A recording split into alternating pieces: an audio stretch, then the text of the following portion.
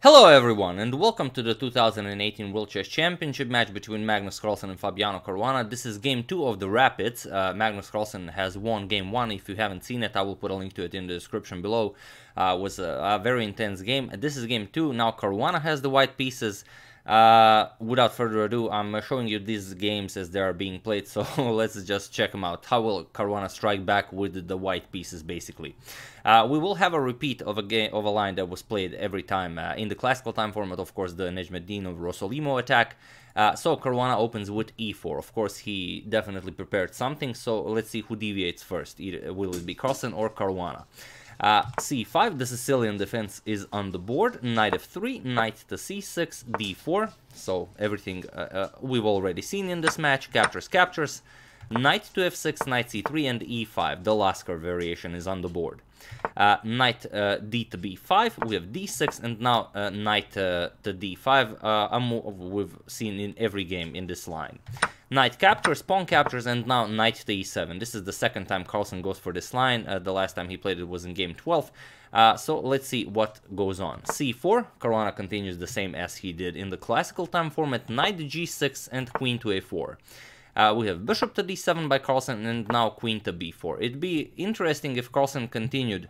Now, white is already threatening knight captures on d6, but it would be interesting because Carlsen won game 1 of the Rapids if he went actually for the bishop to f5 line, offering a perpetual like he did in the classical time format. Then we would have queen back to a4, bishop d7, queen b4, bishop to f5.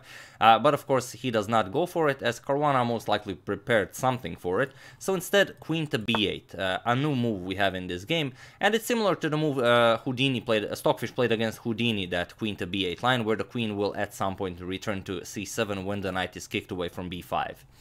h4. Caruana now wants to question Carlsen's questionable knight on g6, and Carlsen says h5. My knight is perfectly fine on g6. Bishop to e3, and now we have a new move. This position was never before reached in any database, so now both players are presumably out of book. a6, kicking away Caruana's knight from b5, knight c3, and now comes a5. As at some point this knight might get some ideas to come to a4 and b6, so Carlsen has a different plan. We have a5, kicking away Caruana's queen, queen to b3, and a4, and now Caruana has to decide what to do with the queen. b4 is possible, queen b6 is highly questionable. What would the queen even do there? Rook to a6 can simply kick, push it back whenever it wants. So queen to d1 by Caruana. Bishop to e7, we have g3, a very important move that we've already seen in game 12, controlling the knight on g6, taking away the f4 square from it. Queen to c8, now the queen is no longer necessary there. The queen-bishop battery now takes control of the g4 square, and Caruana reinforces it. We have bishop to e2, and Carlsen goes bishop to g4 nonetheless. He wants to trade these two bishops and weaken the c4 pawn. Rook to c1, Caruana develops the rook, and also now the rook will also protect the c4 pawn. This knight might come to b5 at some point. Bishop captures, and queen to f5 now. Carlsen finds a way to infiltrate this position with the queen, and he has a very devious plan, especially for such a rapid time control. He wants to play e4, a move that came as a general theme in a lot of the alliance of the Rossolimo played. He wants to play e4, this knight can then come to e5, and then knight to f3 will be a deadly maneuver. Here we have c5 by Caruana. He wants to create a passed pawn. Knight to b5 was also an idea, threatening something like knight to c7, but rook c8 and black should be okay. So instead, we have c5 by Caruana, and here if Carlsen went for this, then Caruana can simply capture it. After bishop captures, queen b5 check, you would have to block, queen captures, you would for a moment stall with, hinder black's development. Black will not be able to castle, but after knight e7, castles, it would actually be a perfectly fine position for white, where white would have a very dangerous passed pawn. So after c5, we have castles. c6 by Caruana, creating a passed c-pawn. B captures, d captures on c6, and now rook after c8. Carlsen puts his rook in front of the passed pawn, as now this is a very dangerous passed pawn, but it's not at all clear how Caruana plans to promote it. But after all, this is a rapid game. Nothing is too clear here, as there is so much at stake here.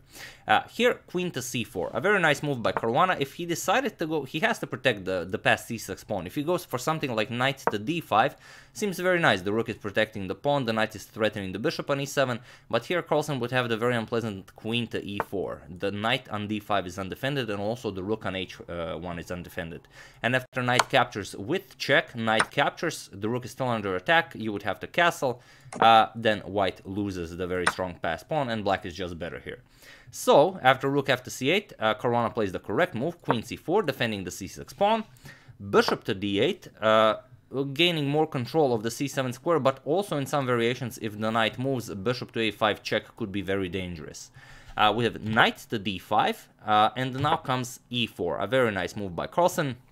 And Caruana is very low on time here. He really has to figure out what to do, and it's not at all a simple position. For example, if he decides to castle here, knight e5 wins on the spot. The queen is under attack. The queen has no good squares from where she can guard the knight on d5, and after you move the queen, knight f3 check, king has to move, you win the knight and the game.